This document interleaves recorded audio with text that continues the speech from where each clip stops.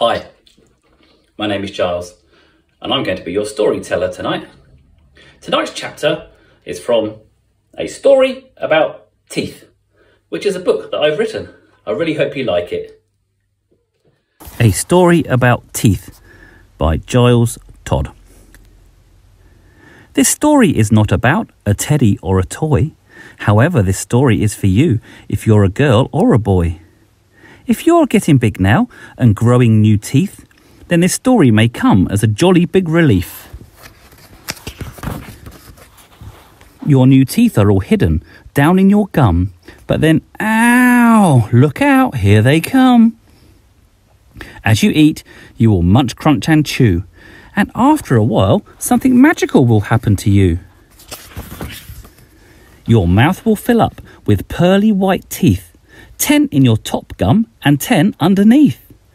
Some may be straight, like a perfect square stone. Others may be squiffy, with a mind of their own. Your teeth will become floppy and wobble about. They might make you talk funny, then just fall out.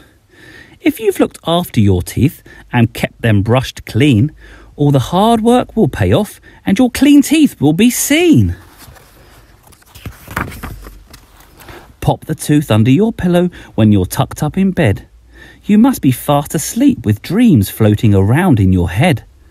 And if you've been good, this may sound a bit funny. The tooth fairy might come and leave you some money. Your tooth will be gone and you'll be quite happy. The grown-ups will tease you and they might call you Gappy. More will fall out and new ones will grow. The tooth fairy will take them and you'll think, how do they know?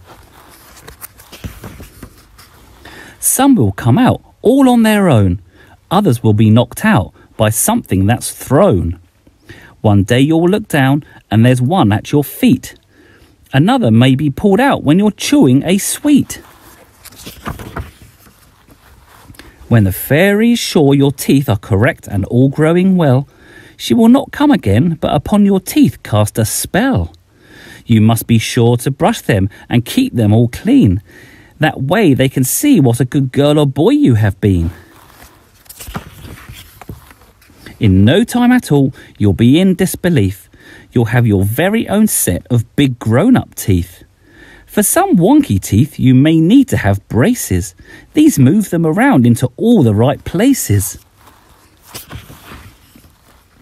The fairy might come back to visit your little sister or brother.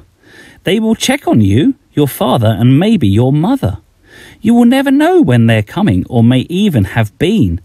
The best advice I can give you is make sure they are clean.